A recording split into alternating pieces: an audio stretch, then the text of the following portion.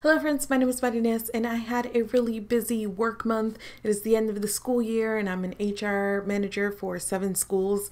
So I somehow managed to still read 5 books this month, so I wanted to tell you guys about them. First is the Anthropocene Reviewed by John Green. I actually listened to this on audiobook. I received a copy through Libro FM's ALC program. This is a collection of essays based on Green's podcast, and essentially the premise is that he takes some facet of human life or human invention and he reviews it on a 5-star scale. And in these essays, he brings you that piece of human experience and he gives a little bit of history, but he also ties it to personal experience and personal stories. I discovered John Green's books right as I was aging out of them, so it was really interesting to see him take on something different in nonfiction, but also something that was more geared towards adults. I think regardless of where you land on his fiction, most people can agree that he is a gifted storyteller and he brings that flair to the essays. There were so many reflections here on art, on literature, on the pandemic, on his relationship with his family and his brother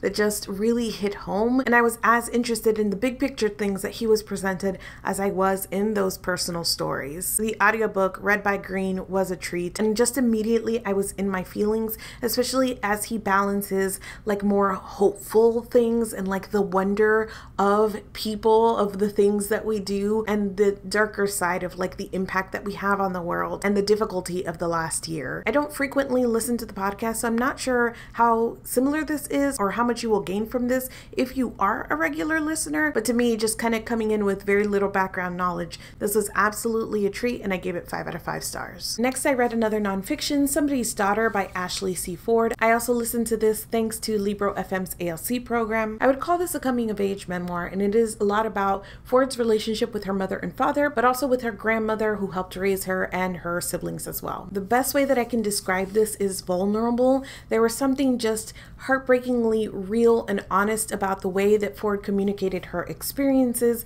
and more than that, the way that she tied it to the person that she is today. While she was growing up, Ford's father was in prison and he had a long jail sentence, so she talks a lot about her relationship with him and how that impacted her growing up experience, but we also see what it means when he leaves jail as she's an adult. When I finished this, the one thing that I thought was a bit of a weakness in this was some of the simplicity in the language and storytelling, but the more that I reflected on it, the more impressed I was with how Ford managed to tell what is a complex story. It is the story of a life lived with that sort of simplicity, so that I found myself relating to things that weren't necessarily directly my experience, but that were told in such an open and human way that I was finding things that I could use as touchstones, but I was also very much put in her shoes as she was expressing her ideas. Overall, I gave this 4.5 out of 5 stars. Next, I read Fugitive, Telemetry by Martha Wells. I borrowed this as an audiobook from my local library, and I've read the entire Murderbot Diaries this year.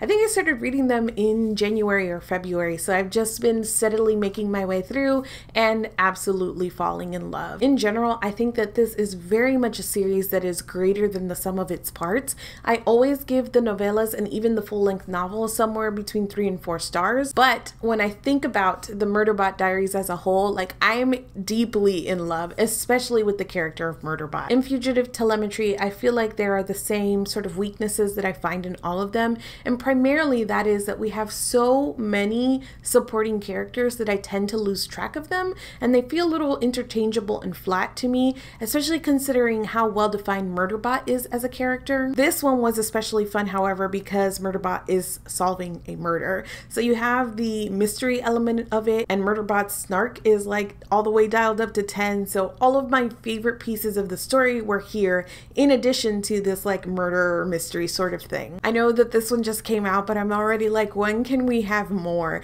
And I frequently think about rereading through the series. That's how much fun I have when I'm reading them. So I gave this one 4 out of 5 stars. Next, I read Firekeeper's Daughter by Angeline Boulley. This is a YA mystery about a teen girl who, at the start of this book, even before we join actually the events of the story, has experienced a string of tragedies. So she's kind of put her life on hold. She's helping her mother take care of her grandmother. Her uncle has recently died, and as we start the story, she also witnesses a very tragic event that gets her pulled into sort of the larger mystery of what is going on in their community, and she takes on some very big risks in working with the FBI to uncover uncover what is going on. I really enjoyed this. I think that I do consider this a YA mystery, but the mystery is incredibly slow burn to me. I think that if you go in this expecting sort of a page turner mystery, it's not quite there, but what does make this a page turner is the very layered storytelling. You are exploring so many different things through Donis's point of view,